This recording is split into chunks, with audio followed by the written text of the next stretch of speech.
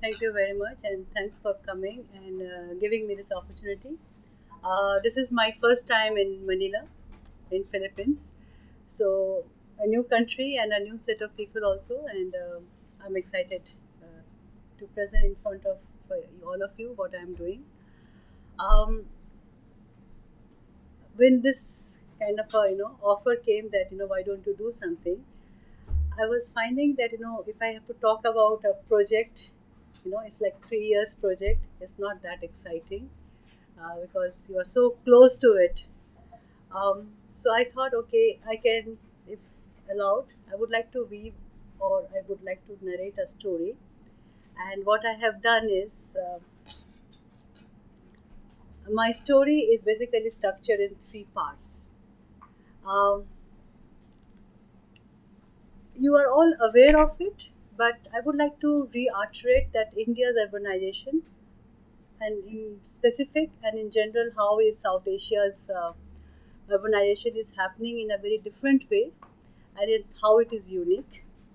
And being a young country, it also adds another edge to it, another aspect to it. So this is the first part of the story. The second part of the story is that how cities are governed, how we conceptualize it, and what is the ground reality may not be the same. So what we study in textbook, or I studied at least in the textbook about municipal governance, when I go down, the narrative is very different. So this is what I would like to share with you, my experiences on that. And the third part of the story is about the project, although it is named as program, but it's basically a 3-year project, and it builds on to previous 3 years experience. So it is a project that has just started.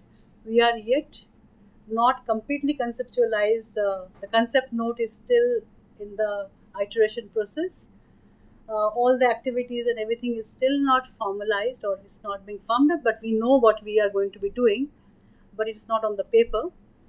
It's in a kind of a flux, but then we have a previous 3 years process that we have already gone through, and we have a fair idea that what we would be doing next time. And then I would end up with the new scenario that has emerged in India. I would say everything is new all the time, but like there is something very distinct that has happened in 2014 May with this new government coming. All this while it was something very different. So I think I would take that as a reference, and I would like to discuss that point, that how we do our business post 2014 could be an interesting topic to just share that idea with you people. So now my first part of the story, and as you are all urban practitioners or at least from the same field, I would not harp on it too much because I would like to show you something else. But this entire thing, this India is urbanizing in situ, may be a discourse that is understood by us or people who are working in the urban scenario as a professionals, but this is not the not the popular dialogue that happens.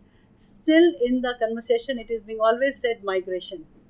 Although there are many volumes of paper that is being written that it is because of the natural growth, urbanization is happening in India, and migration is a smaller factor. But whenever you hear anybody speaking, they would say people are swarming in from the rural areas, and that is there is a migration, and then we need to create rural programs so that people do not come. So there is a disconnect there, and there are reasons for it. So this natural growth is not really highlighted, and in situ urbanization is something that is not being showcased, as such. Next is this urban population. This is again, academicians are very much busy in discussing this, whether we are, what is the percentage of people are urban as such. In India, the urban definition is very conservative. So it depends again, which definition we are applying. But officially we are 31%. But if we really take the 75% of the male people engaged, that's one of the criteria. If you remove that, we are almost 50% actually. So this is something again a definitional issue. definition or no definition, something that we need to acknowledge that there is a denial by the administration to accept being urban. There is definitely a denial because of many reasons, subsidies, tax, and other reasons, but there is a denial for that. Having said all these things, that what is a point that I would like to make it here is that urban is still not a politically viable. Like, you cannot win a country national election based on urban. That is something, it does not translate to enough seats in the parliament. Until the time it is happening, it's not really politically viable. So that is something that I think one needs to recognize in India. It is still, politics does not recognize urban. For the first time in 2014 May, in the BJP manifesto, it came quite explicitly. So this is something I would say a big change that has happened, and which is a big thing for urban professionals, that suddenly you are being recognized that, okay, you are important also as a political partner. I take the example of Delhi, and we have never seen this kind of faces in the politics as such. He's an IRS officer, that is a revenue service officer. He's a bureaucrat who changed his track and joined active politics. Now, this is something that is also happening. There's a new people, first timers who are joining politics, and they are bringing a completely different way of conducting business. And the kind of things that they are talking about is very different from the previous politicians. They are no more talking about caste politics. They are no more talking about this identity politics or the state things. They are talking about things like accountability, transparency, using digital medium. So these are the new things that is happening, which I think is also,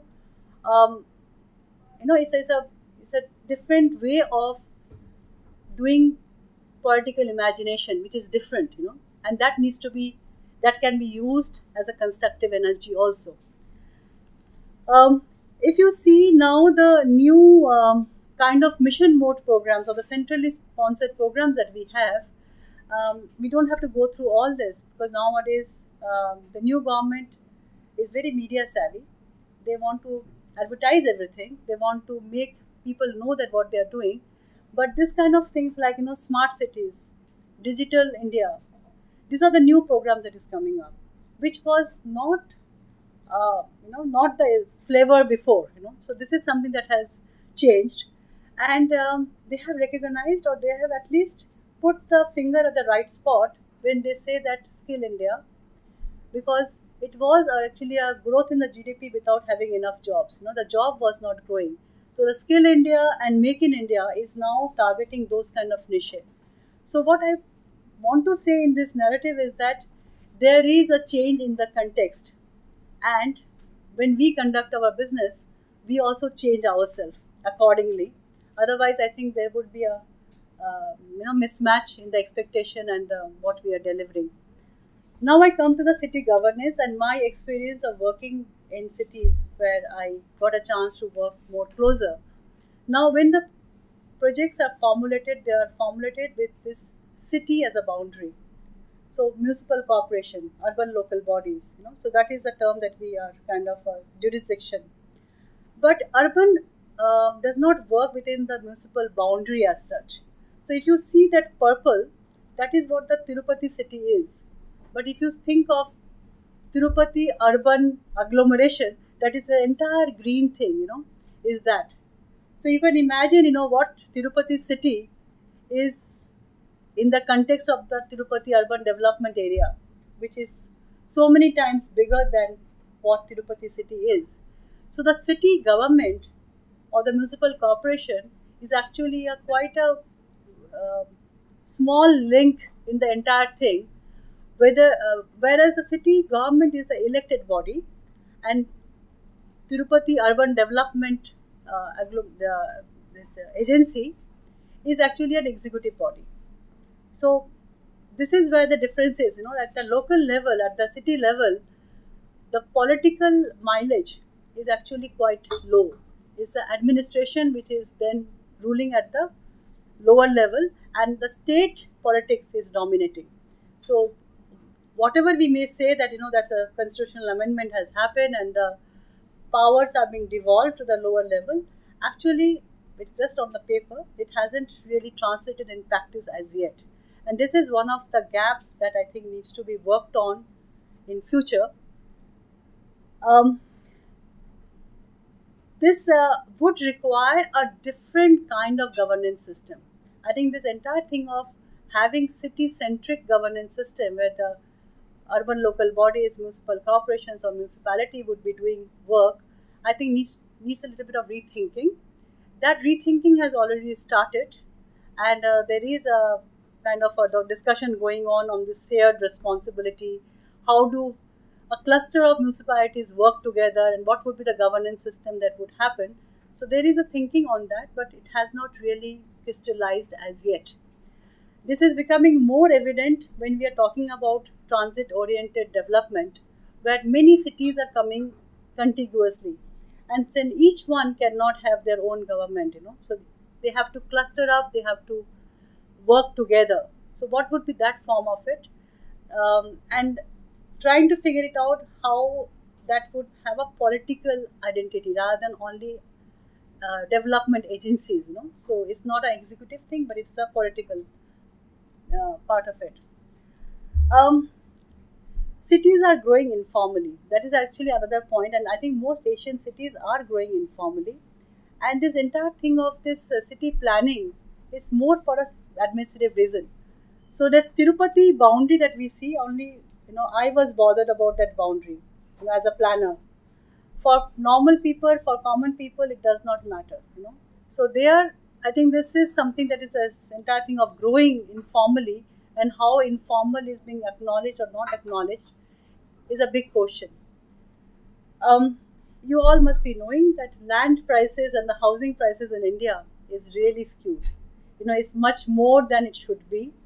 And why this crisis is, whether it is being created, whether it is a speculation, and why that skewness has been, how we have achieved that skewness is something that has been now being discussed a lot. I think this also needs to be unpacked. So we now know the reasons, but what we do not know how to tackle it, or what are the kind of things that needs to be done to tackle those things. So that's the reason I bring in this governance system again and again, that maybe this municipal centric governance system is not working, and we need a different governance system to tackle that land issue. Something that is happening again is very distinct from before, I would say at least 10 years before, is this environment becoming a concern. I have never seen people or in the national media air quality being discussed so much. But in Delhi, that is, I think the next election would be fought over air quality. That which government would give me, fresher air would be the concern. So this is now becoming part of the regular news, at least, that how children are suffering because of the air quality. These were not the things that was discussed before. Water was discussed before, but air quality was very intangible. That was not part of the discourse as such. So this is something I think is an issue that we don't have answers as yet, but would happen. Now, this is my third part of the narrative, is that Inclusive Cities Partnership Program. Now, as you know that we are working now at GIZ on a very 3-year cycle. So most projects are now being structured in 3 years, 5 years kind of a time span. So this has started only in 2014 November. When we started, the previous housing program was running at that time, called Rajiv Awas. Awas means housing, Yojana. And this particular project at the time of the design was anchored to that. In May 14, the same year, the government changed. And that particular program was then put to, it was being shelved. So we had to wait till June for the new government to announce the new housing program, so that we could align ourselves with the new program and then go ahead with it. So this is being done with the national ministries. There are 2 central ministries there. One is Ministry of Urban Development and one is Ministry of Housing and Poverty Alleviation. And this one is anchored to Ministry of Housing and Poverty Alleviation. This is 3.5 million euro, and this is a technical cooperation, which means that we only give technical advisory and no money is transferred to the government as such. And we have just completed the task of realigning ICCP, that is Inclusive Cities Partnership Program, with the new housing program. And what we have been doing is that what we have been requested for, in the previous program formulation, they asked us not to work on policy. They categorically said we know enough to do policy. You don't have to do policy. All you have to give us support in doing implementation of the policies that we formulate. From 2014, after this government change, things have also substantially changed in that. Now the ministry is quite open, and they are saying that we are formulating the policy. There are other people who have invited. You please also come, have a look at it, and then give us inputs. Whether we take it or not take it, that is our prerogative. But you are most invited, and you are please give us your inputs. I find that also is a change as such. So we are now working on the affordable housing policy and the rental housing policy. We are also being allowed now to work at the state and the city level, which was denied before. We have been asked in the beginning only to work at the national level. And then usually whatever we produce, we would like to put it on the platform and then exchange on that. The next 3 slides that I have, I think is very important. I would like you to just have a reflection on this. See, what is interesting is that what we learned, and in the new program when we start giving inputs, I think there is some kind of a mismatch. See, what we learned from that when you go down to the ground, actually there is no demand for housing. What is the demand is for, and I'm categorically talking about the urban poor section, which means economically weaker section and the lower income group section. Here, the demand is still today on the basic services, water, sanitation, better connectivity and all those stuff. Housing is not asked for. But then in the last program, we were forced to supply housing. And in this program again, we are forced to supply housing as a unit, as a tangible unit. And there are reasons for it, which I think all of us know. So we don't need to discuss that. The auto-constructed or the self-constructed housing is again not recognized officially. So in the official records, the auto-constructed housing is not being recognized. What is harped in the official discourse all the time, that there is this 18.78 million housing shortage based on certain criteria, and we have to do this thing, and this is a huge number of housing that we have to build, and for that we need technology, and GIZ should then give us some fast technologies. What is not being talked about is that there is 10.2 million housing which is lying vacant, which is there and which is being locked up. And why isn't that particular thing is being unlocked is not being talked about. And most of the housing shortage is in this economically weaker section. So there is a Kundu committee which has said that 96% of the housing shortage is there.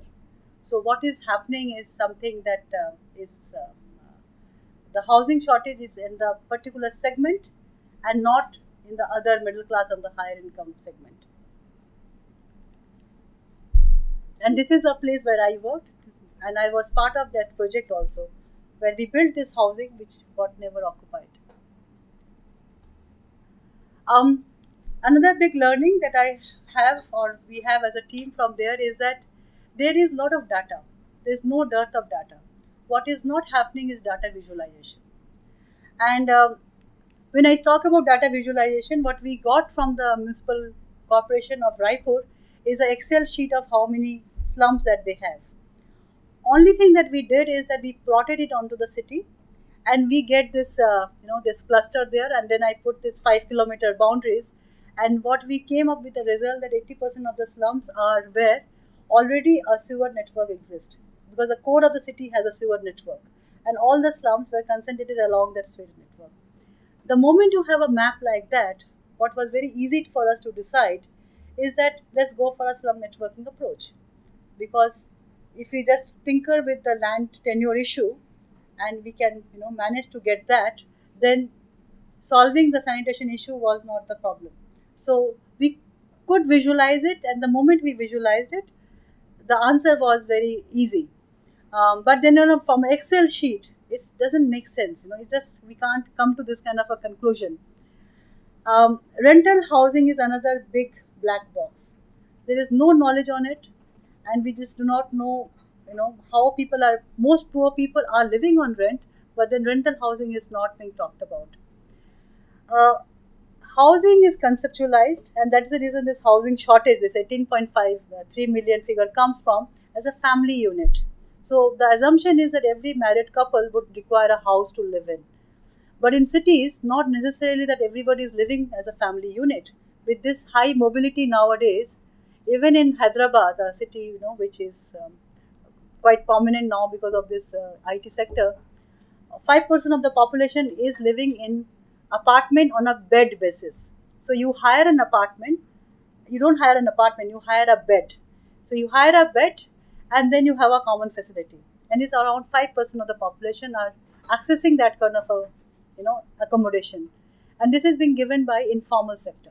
And I'm talking again about people who can afford say 3,000 to 4,000 rent. So it's like a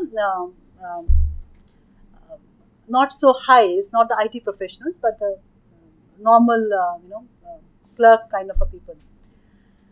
And so that is another gap in the housing, that housing is being conceptualized as a family. And the second is the access to credit, because most people are employed in the informal economy, and it's very difficult to establish their salary. They are not salaried people, so there is no salary slips. So how do you establish their credentials? That is something.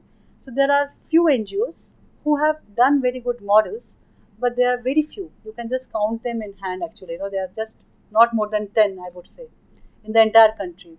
So this is again a place where one can do a lot of work which needs to be looked into. The next one is that this is very specific to what we have done in India in these two cities. So the instrument was DPR, what you call detailed project report. So you make a detailed project report which your city would endorse. It would go to the state, and then the center would give you funding for implementing that.